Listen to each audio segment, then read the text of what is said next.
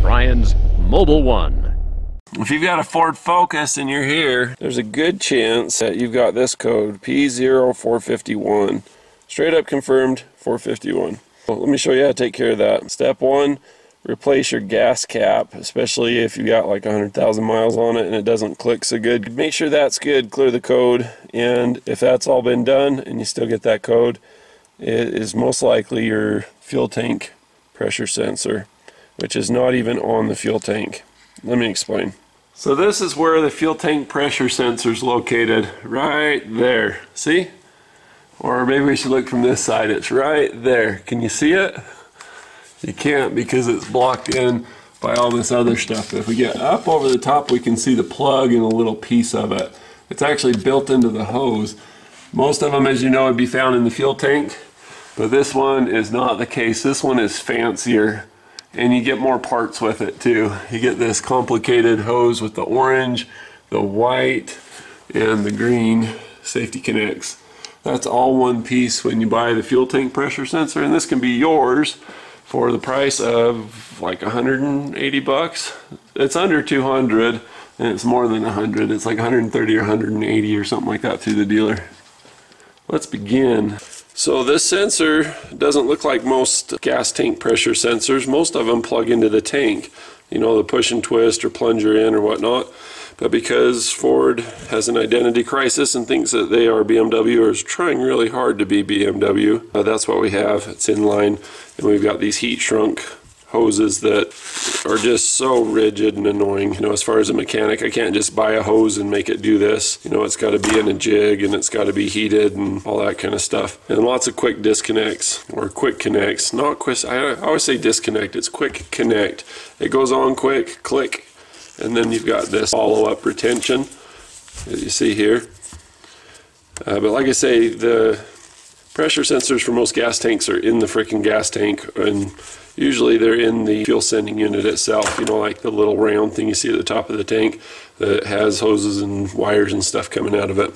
How do you explain where the location is? This goes up to the filler neck snorkel where your gas cap is. This goes to your evap canister, and this goes to the top rear of the gas tank. And so when we're going to be looking at it, we're going to be looking at it from like here. So gas tank, evap canister, gas tank pressure sensor. For all intents and purposes, this is all, you know, one thing. And if you leave your gas cap off on the snorkel part, then it's going to think something's wrong pressure-wise. But anyway, I'll leave a link in the description how these work. ADP Training does a good video on this. Mandy's a genius when it comes to all these sensors and how they work and all that kind of stuff. So I'll put there, and it's one of the special few videos that actually has his real voice. So be sure to check that out. But he'll give you the numbers and whatnot. There's basically a 5-volt reference. There's a ground wire and a signal wire. I believe the middle wire is the signal wire. Don't quote me on that. But basically you can test these by seeing what goes through it. There's a certain threshold that it should be in.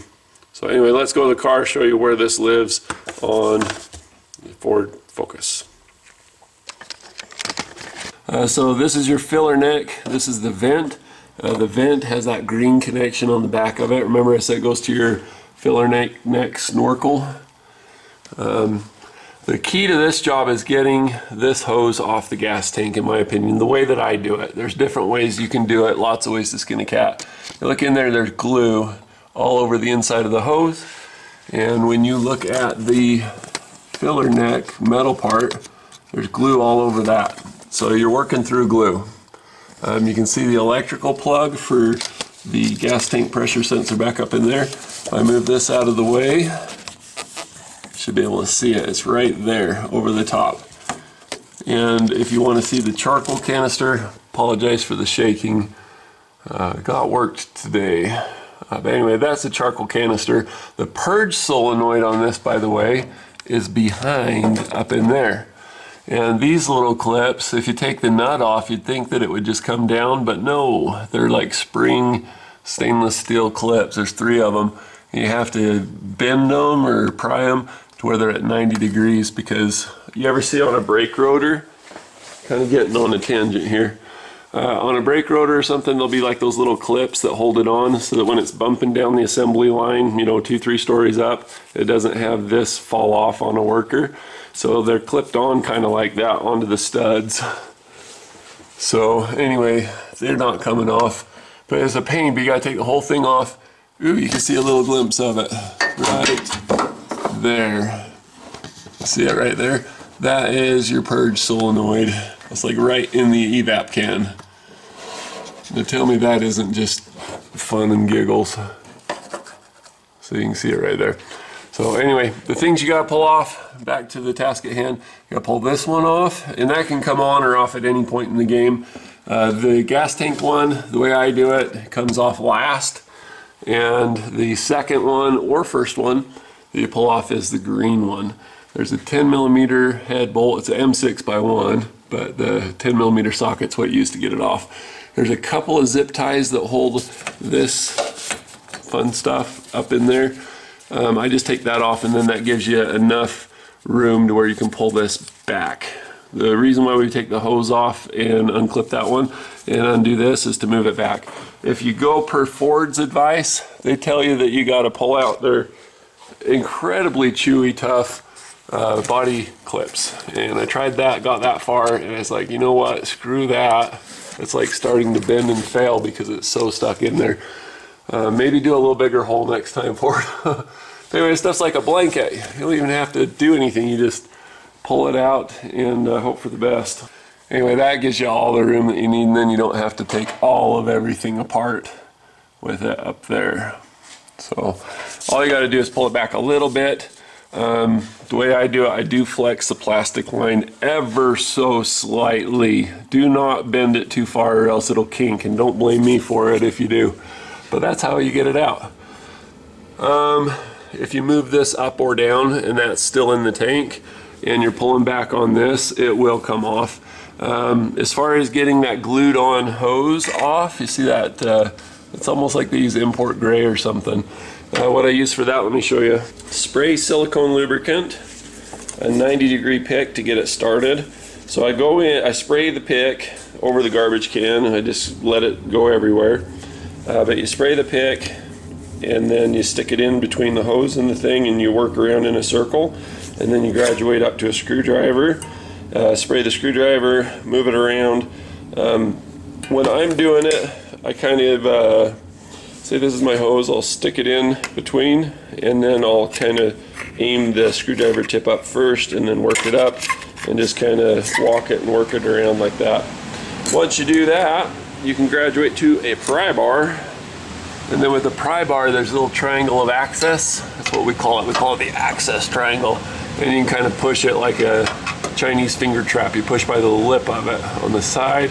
You can get to maybe 3/4 of it from underneath, and that's enough. And at the same time, while you're prying it, you just bend it down. Just grab it, get it to kink over like that, and just pull it down like that. It's harder than it looks, but that's how I do it. You could possibly pull it off of the fuel tank. Not sure if that's glued on, but you can see I loosened my clamp, got it back there. So the clamp from the factory faces away from you a little bit. You can barely get on it. Give it a few twists, it loosens up, and then you can aim it through this hole and it gets a lot easier. Okay, that is the tour. I'm gonna give you a little panning shot so you can see all the real estate you're dealing with. When it comes time to take that hose assembly out to do the fuel tank pressure sensor, you just slip it out through the back over the top here. There's plenty of room for it. Before you go to put these all back on, you can take a Q-tip, spray it with your spray silicone, and just swab. Just take your little Q-tip and just swab the O-rings in there. That's going to make a big difference. Another thing that really helps is make sure that you're holding these exactly straight with the nipple or hose or connection or union, whatever. Make sure that they line up good. If you're crooked and trying to shove it on crooked, you're gonna have a bad time of it. You can chew up your O-rings and cause leaks and stuff. You're gonna do fine, you're gonna do great, because you're gonna push them on straight. The whole point of Ford doing these is, for one, it's hard for you to replace, but two, it goes together really quickly and easily. As far as coming apart, it can be a little bit of a pain. So there's a push button here and a push button in here, And sometimes you have to push both, but you see this is where you're squeezing, but then look at the way it opens. See, sideways like that. So that's how that works. This one is take away the same design, only they're white. If you push up only from the bottom one that you can get to, it still opens it pretty good. But if you support the back side of it and push the bottom one, it opens up even better. There's a little barb that latches onto. They're all the same. They're all the German Volkswagen, BMW type design. As for the plug, you just squeeze on the very back end. It's a lot nicer plug than most of the Ford ones you see. I would imagine if this is German, the plug would be too, so go figure. You push it, it goes click, and then pull it back. Feels like you're working on a Volkswagen. Hope you enjoyed this video. This is not the funnest job with that hose being glued on, but hopefully it's a lot funner for having the right information be able to do this. If you like this video, be sure to click like, help other people to find it. And if you want to join the B Mob, Brian's Mobile One channel, subscribe button's right down there, and then hit the bell and you'll be notified when we get new videos.